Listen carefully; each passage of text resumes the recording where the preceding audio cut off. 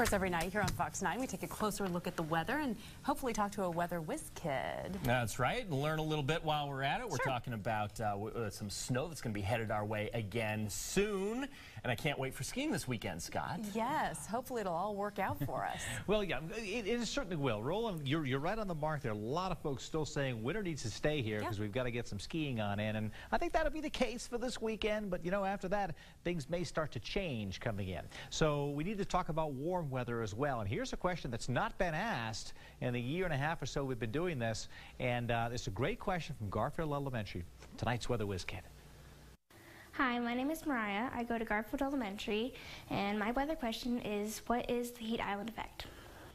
Excellent question. What is the heat island effect, otherwise known as the urban heat island effect? And here's what it is. What we're talking about is, generally speaking, when you get a city, the larger the city, the major city, you get a warmer temperature around that city because of all of the buildings and all of the human activity going on. So you see this little red bubble in here, the urban heat island effect. So the sun warms the buildings. Remember, the sun does not heat the air directly, really, only minuscule. The sun heats solid objects. That's why we feel warm when we walk outside into the sun. As you'll especially notice that during the spring, we feel a cool breeze, but then the sun can be so warm. So the sun warms solid objects. Well, out here in the fields and with the trees and the grasses, you get a lot of evaporation.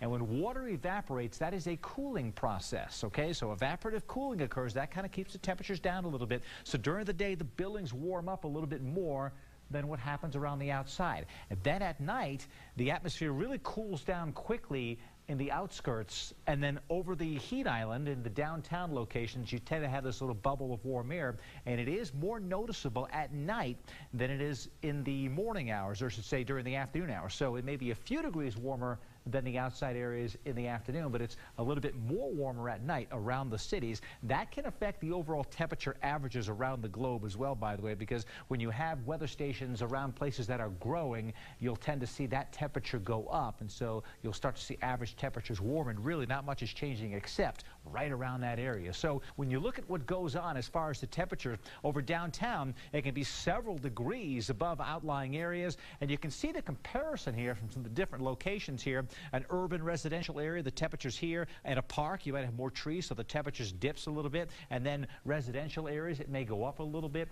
You look over here, the rural areas where there's not much going on at all, that's generally the coolest location, and the temperature may only be 85 here, but yet 92 in a downtown location. So that is the urban heat island effect. Downtown Boise is a little bit warmer. Remember, the airport where we officially record the observations is way away from downtown, and so it can actually be warmer downtown than it is at the airport. And typically in the afternoon, it is.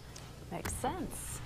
Won't have to worry about that too much for a while, though. So, you won't notice that on Saturday when the wind is howling. No, I don't think so. Exactly. All right, thanks, Scott. Okay.